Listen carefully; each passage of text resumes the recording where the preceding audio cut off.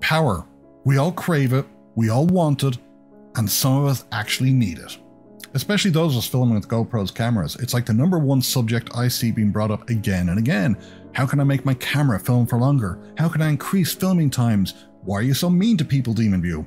Okay, that last one is entirely dependent on my caffeine level. When I'm fully caffeinated, you get the nice DemonView who's full of love, caring, and understanding. So if you like that DemonView, feel free to buy me a coffee anytime and keep me caffeinated. Buy me a coffee. It'll keep these videos coming and improve the jokes. Maybe.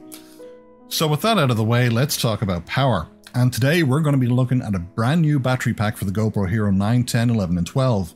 Because, you know, battery tests are my favorite test to do. But what makes this battery pack different than the others is that this one claims to be waterproof down to 33 feet and will last you for 9 hours. So is it true? Will it stand up to the DemonView test? Well, let's find out. So hey, sit back, relax, and enjoy. This is DemonView.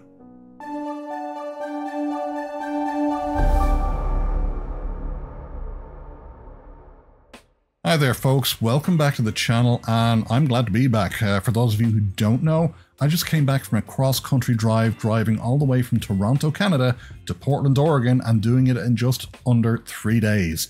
So yeah, this week has been pretty tiring, but now that I'm back, normal-ish service has been resumed, and today we're going to be looking at this. This is the RE-FUEL extended GoPro battery for the Hero 9, 10, 11, and 12. These are in pretty high demand at the moment, and even though I ordered this battery back on March 4th, it didn't get delivered until May 24th. I mean, wow, that's a pretty long delay for the RE-FUEL battery pack. And why such a delay? Well, if you've ever watched professional TV productions like Top Gear, The Grand Tour, or any show that uses GoPros for secondary pickup shots where they require long-lasting batteries that are waterproof, this is what they're using. I mean, this is the professional camera battery that production teams try to get for their cameras for those essential pickup shots. So demand for these is through the roof right now, and we're going to examine why the demand is so high and whether or not this battery lives up to the hype. So let's take a look at what's inside this package, what comes as standard, and how to attach to your GoPro camera after you click those like and subscribe buttons. I work hard to make these videos for you, and they cost quite a bit of money to put together, and this ranges from production elements such as lighting, audio, editing software and hardware, and to the actual items I review. This is not a sponsored review. I had to buy this with my own hard-earned cash, and I do that so you can decide whether or not you want or need this item. So I spend my money so you don't have to.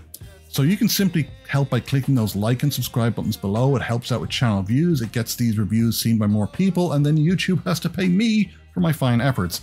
In return, you get the honest truth about items I review with non-biased reviews, and it doesn't cost you a penny, so click those like and subscribe buttons to help out today.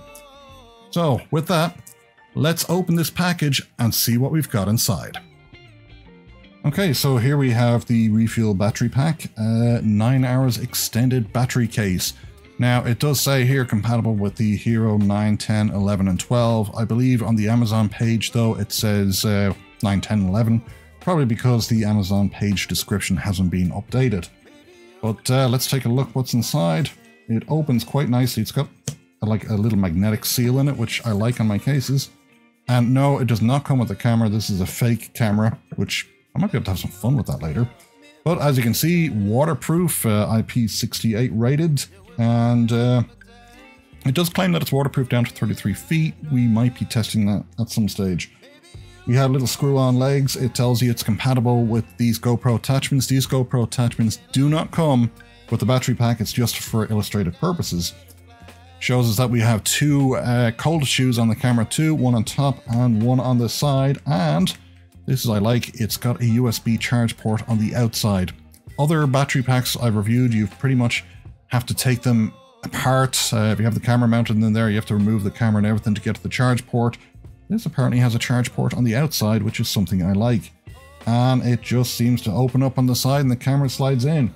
So we'll be testing this with the GoPro Hero 11, by the way. There's a reason for that, I'll get around to it later, but yeah, I am testing it with the 11, so let's see what happens when I open up this fella. So I'm going to remove the sticker from the bottom like that and open it like so. Just nice and carefully, and slide out the contents. And look how easily that slides out. Sliding action from DemonView. We seem to have a little bit of paper in here. Let's see what that is. You can see cardboard box, quite nice packaging. I really do like that. Very shiny on the outside. And, oh, here's another bit on the back of it. Designed for extreme cold temperatures, 23 degrees or -5 degrees Celsius, and extreme heat conditions up to 43 degrees Celsius. So that's good. I mean, I think that's pretty much maybe in line with the Enduro batteries that GoPro give you. So this here is a user guide. So it basically tells you in various languages how to use the action pack, how to put it all together, and how to charge it, etc. And yeah, actually, for fastest charging, use a 2 amp 10 watt power supply, not included. And you can install it. Oh, actually, this actually says you can use the camera's internal battery, but I'm not going to be doing that for my tests. For my tests, I'm going to be removing the internal camera battery and just be powering it based on the battery pack itself.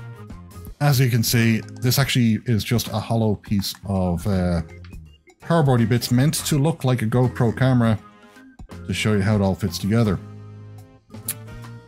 First thing I noticed, this is actually kind of weighty. I do like that. Usually if you have a battery pack and it's very light, it means the battery is probably not a very good battery. It's probably a cheapo, but this one actually feels kind of heavy and sturdily well built. We do have this cold shoe on the side, so you can attach your light in there.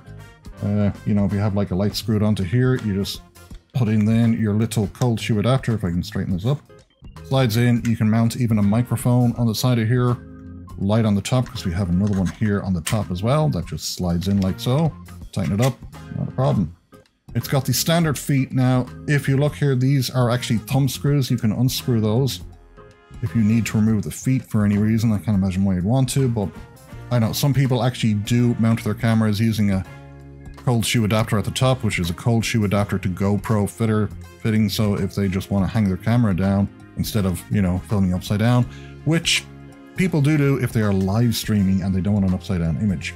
So on the side here, we have the door to the charging port. Now this is kind of stiff, but as you can see, it's got a nice big rubber seal in there, and it closes with a satisfying click. And on the other side then, we have the door. So pop that up.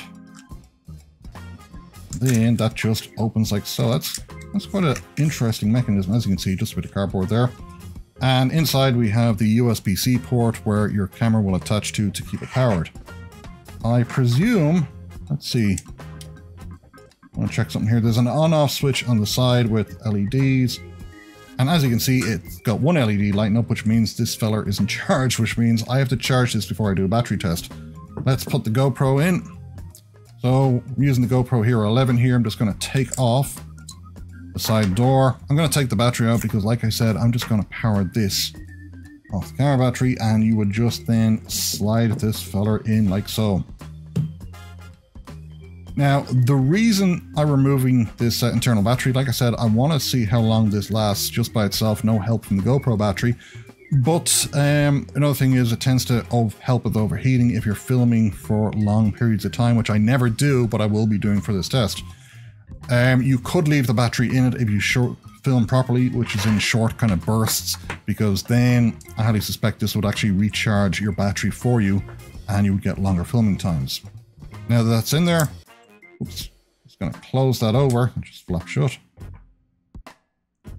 Pop the latch on, and yeah, that's rather simple to use. Okay, so I'm going to charge this fella up. The only other thing this came with is, of course, a small USB-C cable for charging your battery pack, but that seems to be pretty much everything you need. I really do like that. A nice little fake GoPro thing. Yeah, I think I could have some fun with this. You know, crush it and tell people I broke a camera live on air. So, let's get this bad boy charged.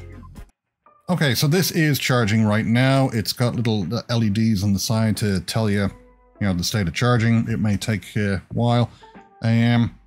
Yeah, one of the things I'm liking about this already is that I can feel there's quite a good seal around the camera, and yeah, this might actually be waterproof.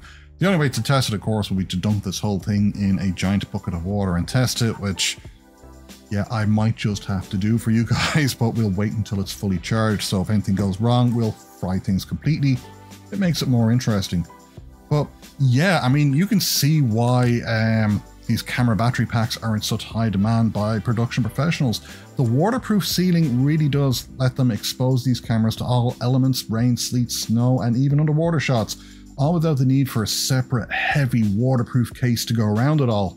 The whole thing is a waterproof case. I mean, honestly, I wish I'd had this on my cross-country drive. I mean, being able to film without a case would have been fantastic. However, there's still one thing we need to look at, and how does it perform? So when this charges up, we'll find out. Now, the specs on this does claim it will film for 9 hours in 1080p, 24 frames per second, and I have no doubt that that's in ideal conditions too. It also says it will film for 5 hours in 4K 30 frames per second, and that's what I'm going to test. It's popular resolution and what a lot of people actually use, so that's what I'm going to do when I test this camera. So for this test, I'm going to be putting the camera into 4K 30 frames per second. Since the camera is mounted and staying still, I'm turning off Hypersmooth because it's not needed. I'm also going to use the H7 aspect ratio, so there's no digital cropping added. The rear screen is going to be set to 10% brightness and to power off after 1 minute. After all, I'm not using the rear screen. I'm not going to be sitting there for 5 hours watching the camera record. I will be leaving the LED lights turned on just so I can see the camera is recording from a distance or as I walk by. I'm removing the internal battery and powering from the battery pack alone. I'm also leaving the GPS and wireless turned on, as most people tend to do this, and even though the GPS isn't needed, the camera isn't moving, it's staying still. However, since these cameras and battery packs are used for professional car productions, I'm leaving the GPS option turned on because people would be using that for reference. And because of all this, I'm going to be using the GoPro Hero 11 as the 12 doesn't have GPS. So technically, this could mean the Hero 12 would last a little bit longer in the battery pack, but we're going to test it with the Hero 11 just because it's got probably the better average power draw. So let's see what happens. Okay, so what you're seeing here is the results of the recording from the battery test. Now, this is in 4K 30 frames per second, and I would love to tell you that this lasted 5 hours, but it didn't.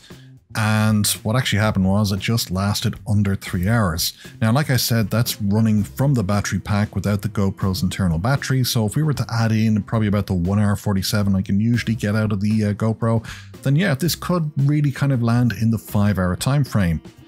Now, the thing is, when I record with the battery in the GoPro, what usually happens for me is that the camera will run off the internal battery, run it all the way down to 0, the camera will power off, and then it will start charging from the external power supply. So whether or not this happens with this battery pack, yeah, I don't know yet. I think it's kind of very likely to happen, but I will run a separate test just to make sure.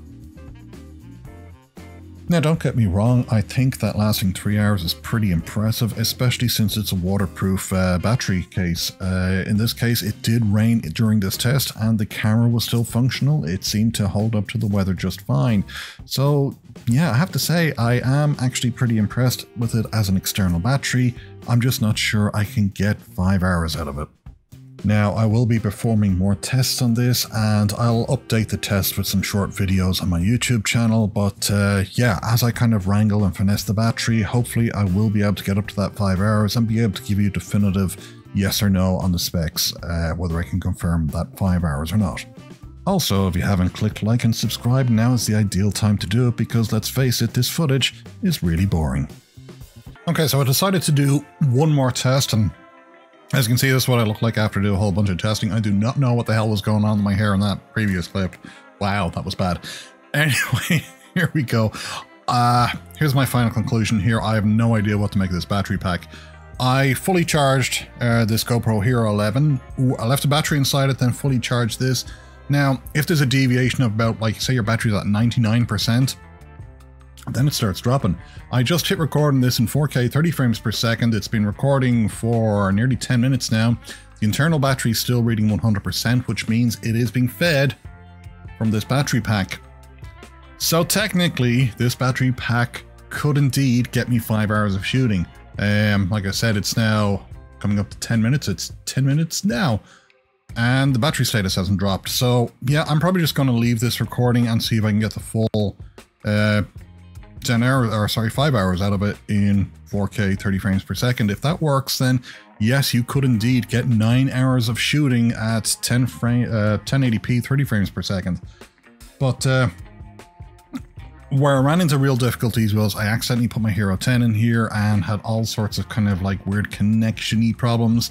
Like, it wouldn't charge the battery at all while it was recording. It appears to be doing this with the Hero 11. I highly suspect my Hero 10 might have a slightly dodgy USB-C port, and that's why.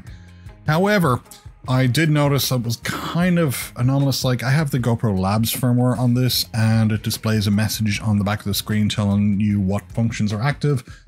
And using this, it was kind of off to one side. Like, it just almost wasn't getting enough power from this, so I'm really not sure what to make of this. But, you know, whether it's going to be 100% reliable or function the way you want to. But for those of us who want to go pro, it's like, yeah, well, sometimes you just have to troubleshoot. And that seems to be the thing with this battery pack. Remember, it is made by a third-party supplier. They don't have, like, access to the GoPro firmware. It wasn't kind of, like, co-designed with them. It was somebody saying, right, here's what the GoPro requires power-wise, so here's what I'm going to put into it. And, well, right now, doing this test, it actually seems to be working. And here's a kind of a thing I'm talking about. As you can see, the front screen is on, the rear screen is powering off, yet both screens should be powering off after 1 minute. So, it does kind of have a few little issues, but yeah, it seems to be functioning well. We're coming up to 12 minutes and the internal battery is still at 100%, so yeah. Is it worth a buy in my opinion? Look, I'm also looking for extended shooting times, extended power. Even if it only got me 3 hours in 4K without an internal battery, for me that's worth it. This thing seems to be really, really solid. It's got a nice like seal around it. I'm not sure I would bring it diving, only because I haven't tested it diving. It does claim it's waterproof up to 33 feet. Same as your GoPro without a diving case. For me, I would have absolutely no problem leaving this out in the rain, I think. I've got other extended batteries I would hesitate to use in the rain. So, yeah, I'm definitely happy I purchased this, and I am going to use it quite a lot. Especially on my cross-country drives when they're like 2 or 3 hours at a time. I know I can film the whole darn thing thanks to this battery. Which I would only do on Time Warp, by the way. If you're filming video for 3 hours at a time, God help you. So, with that, yeah, I'm gonna leave it here and try and get this video uploaded and edited for the weekend. So thank you very much for watching. I really do hope you found this useful, seeing what you get in the packet. And oh, now the front screen turns off. That's just weird. So, with that, thank you very much for watching. Don't forget to click like and subscribe down below, and I will see you next time with a brand new review. Until then, cheerio.